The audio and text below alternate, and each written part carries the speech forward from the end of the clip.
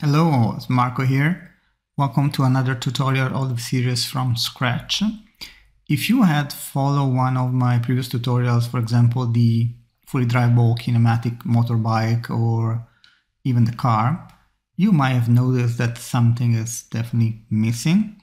And let's play it. So while it's fun to drive around, we are actually missing an engine sound, which makes a lot for a driving game like this. So let's add it. And as usual, we will do it completely from scratch.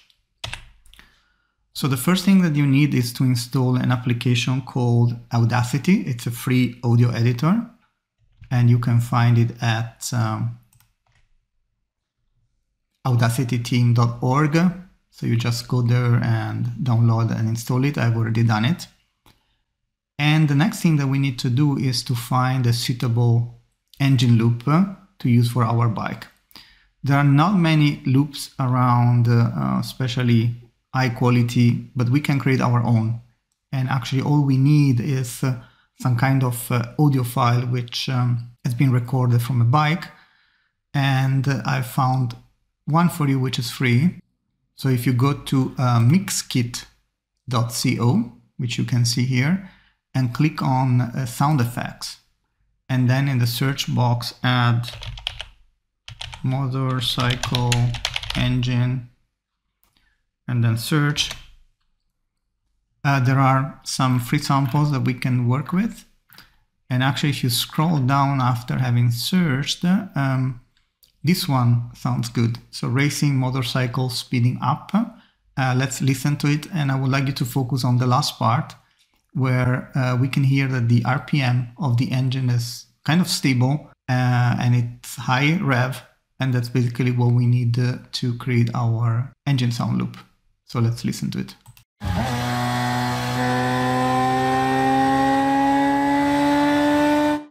So the last portion is what we want, so let's download it and save. And now let's open Audacity and import it.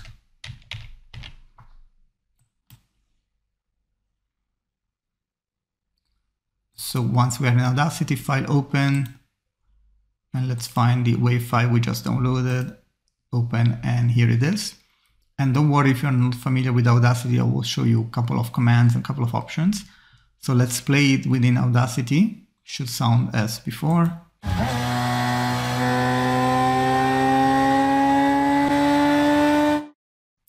Perfect. And actually, the portion here is the one that we would like to use to generate our loop. And you can use maybe a different portion, but we need a bit of high rev because we're going to control the pitch later on in code, and it has to be stable. So you have to feel that the sound is stable in that portion so we can loop it. Otherwise the loop will not sound that good. So if I select this portion by pressing the left mouse button and dragging onto the track, and then I go up here where the numbers are, right click and use set loop to selection.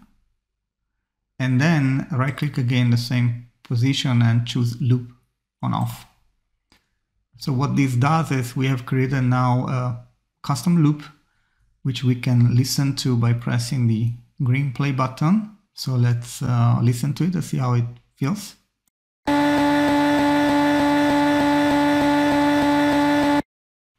It's fairly good, but not perfect. I'm hearing a bit of glitches, when it's where it's looping. So let's try to refine it, and to do that we want to zoom in into the portion. So let's actually click this button here which zooms us into the portion, and maybe let's zoom out a bit. And basically if you look at the waveform, it's repeating regularly, and what we want to do is to adjust the start and the end of the selection so that if you imagine this waveform being repeated over and over and over the selected portion, it will form a seamless loop, a seamless track. Okay. So what we want to do is actually zoom in into this portion at the beginning, And you can also do it with the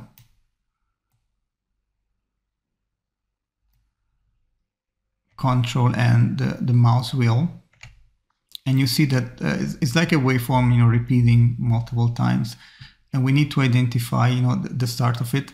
So what I will do is once the mouse is on the beginning of the selection, then I click the left mouse button, I can drag it to make it sharper. And I'm going to find the point where the wave starts raising and then bounces on the 0 and then again.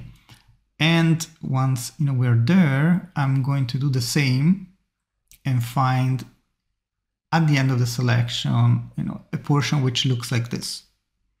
Okay, so where the wave, before it starts raising like this. So let's zoom out a bit, move at the end of the selection, zoom in. And I prefer to do it with the control and the mouse wheel.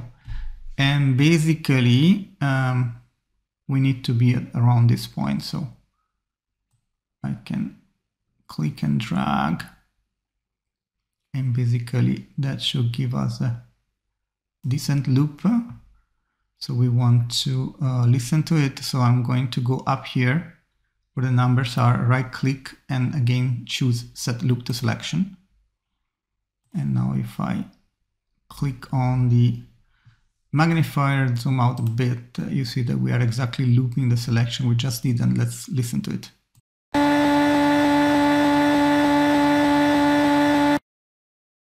Sounds pretty good. I'm hearing a small glitch.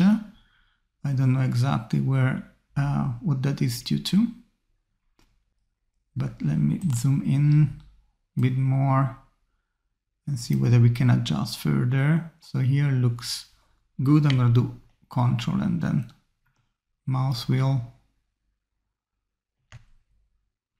And then if we go at the end of the selection, yeah, so that's where it starts, and we have 2 peaks.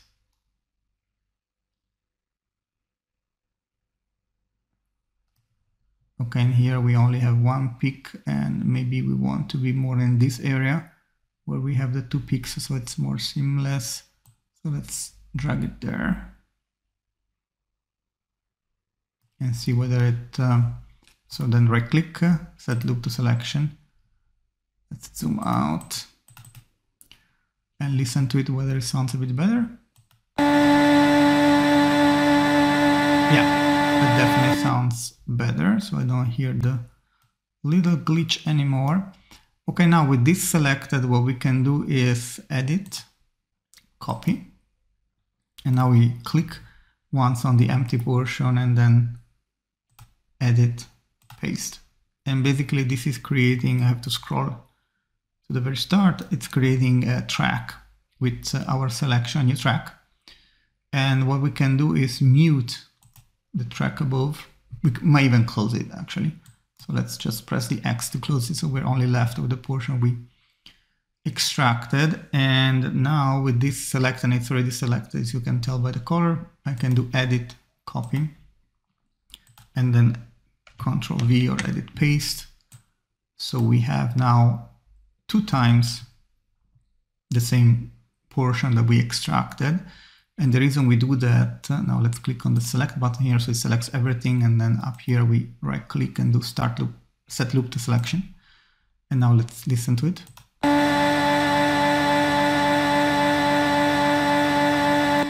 Okay, and you will hear that it sounds continuous, so it's it means we have done a pretty good job in bringing this 2 waveforms together and checking the point and selecting the point where it loops. Okay, so that sounds good. So we don't actually need the second one anymore. So we can click on it and then press delete to remove it. And we are basically, if I click and set loop to selection, basically left with this looping part, which is very good.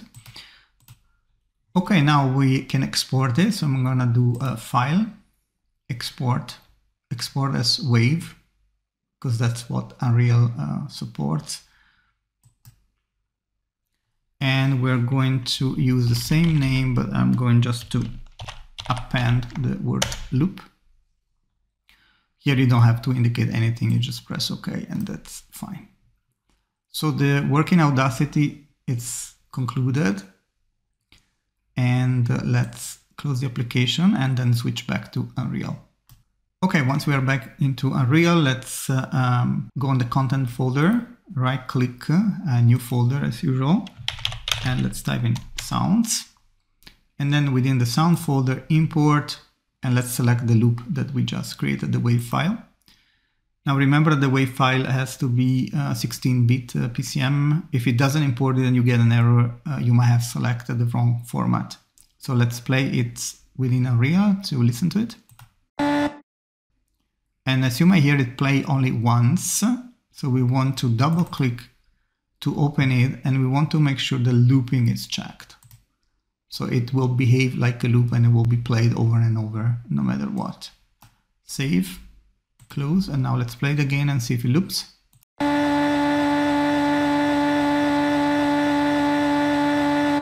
Perfect. So we have our looping sound. Now we can add it already to the bike. So let's go within Blueprints and open the bike blueprint. And what we want to do is click on the root and then add a new component, which is an audio component. Okay. So type audio, here it is, let's call it engine sound. And once it's added, we go to the right, and under sound, we select the wave file that we just imported and looped. Okay, that's all it needs to be done from here. The rest we will do in code. So let's compile and save. Now zoom out a bit. You remember that on event tick, we have two portions of code. So the first portion is the movement of the bike. The second portion is the update to the animation blueprint. And actually we can add our sound handling immediately after this one. Okay. So let's zoom in and drag a reference to the engine sound. And now dragging out of it, we want to call two methods. The first one is called set volume multiplier. Let's connect it since we are at it.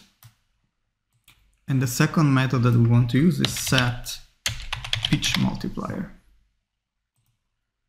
Perfect. So we have the two methods that we need to manipulate the sound. And let's make this prettier. Select Q, so it's all nice and aligned. Now, what we want to do with the sound is first manipulate its volume. And the rationale here is when the bike is standing still, we want the volume of the engine to be lower, like it's idle, or we don't hear it that much. But of course, when the bike speeds up, we want the volume of the engine to also increase. So to control that, we're going to drag out of the new volume multiplier and use a node that we already used in the past, which is map range clamped. Okay. Now, as we just said, the current speed is going to be our main input to control the sound. So let's drag it onto the event graph. And actually, let's reflect on the fact that the current speed can be positive when the bike moves forward, but it can also be negative when the bike moves backward. And actually, we want the engine to behave in the same way regardless. So we want to turn this into a value that is always positive, regardless whether we are moving forward or backward. And for that, we can use the absolute value function. So this function takes a number which has a sign, either positive or negative, and turns it into a number which is always positive, okay? And we connect this to the value input of the map range clamped. And actually, let's organize ourselves a bit better because we are going to add some more values and variables. So let me put this up here. Now, the current speed goes, as we know, from 0 to max speed. So what we want to connect to in range B is max speed. Okay. And then the output is going to be the volume that we want the sound to have whenever the speed is 0, so the bike is just still, and at max speed, so when we are running at the maximum velocity the bike can have. So for the case when the bike stands still, we want to use a value of 0.3, and you can play a bit with these values and see what sounds good for you, but this is what I like at the moment. And for the outer range B, so that's when the bike has the maximum speed, we want this value to be 1. Okay, so when the bike is idle, the volume is going to be basically 1/3 of what it usually is, and when the bike is max speed, we are using the volume, the max volume of the wave file we imported. So this is what controls the volume, but actually what makes for a semi-realistic engine sound is when we control the pitch.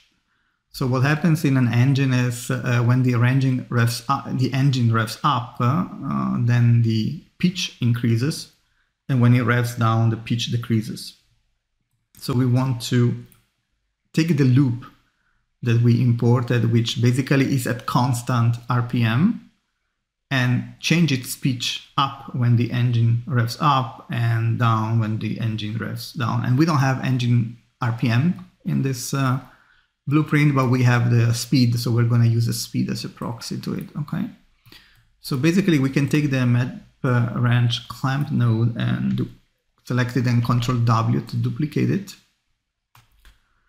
and then max speed is going to be the same, so the inputs basically are going to be the same as we already set up for the volume.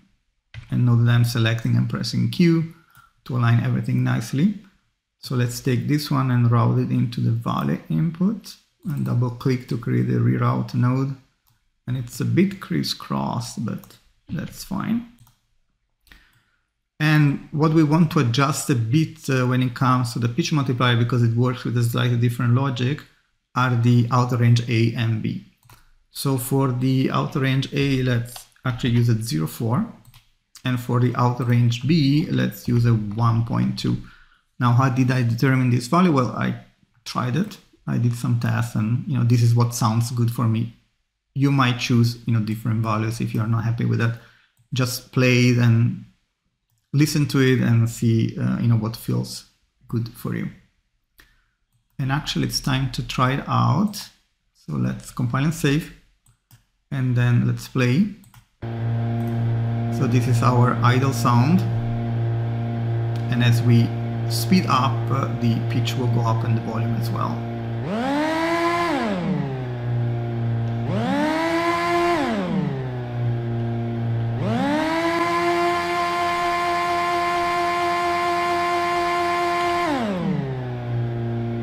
And actually what you can see, what you can hear actually, is that sounds becomes a bit boring when we are at the top speed, because the top speed is fairly low, so it's maintained for quite some time. So what we want to do is also to make the game a bit more challenging and make it sound a bit nicer is basically two things. So let's go back into the Motorbike blueprint. If we move back to the portion where we handle the input, we want to adjust max speed to make the game a bit more challenging. So we are not always driving at maximum speed, but actually we have to slow down when we take a curve. So maybe let's go to 3000 or even 4000. And the other thing is, what I noted is that the engine revs up and down very, very quickly. And this is due to this interpolation speed being 4. So what we want to do also to have the engine sound behave in a bit more realistic way is to change the interpolation speed and actually lower it. So we're going to use a 2, for example, and this will make the engine sound rev up and down a bit more realistically. Together with the increased speed, it should also make for a better gameplay and make the game a bit more challenging when coming to a curve that you need to slow down, and otherwise you're gonna end up off track. So let's try it with these changes. Play.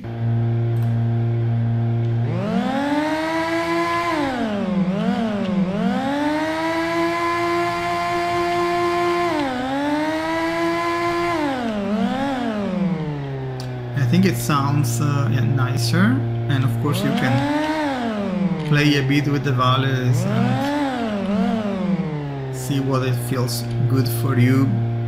In this case I might also increase a bit the max speed, so the games also becomes a bit more challenging. But yeah, I think this is a nice way to add engine sound, which sounds pretty realistic, even for a futuristic bike. And as said earlier, you can apply the exact same technique also to a vehicle. Now, what this doesn't take into account is the fact that your engine might have gears. So what happens when you shift the gear is that the engine is going to rev down, and then as soon as the new gear is engaged, it will rev up again, and so on and so forth. So we don't have a gearbox and a transmission in this case. So what we might want to do if we want to have that kind of behavior is to add simulation of a transmission with the gears shifting up and down. Makes it a bit more complicated. It's not that complicated, but I let you work on it as offline exercise. And if you have questions, please let me know in the comments, and like and subscribe. See you in the next tutorial. Bye.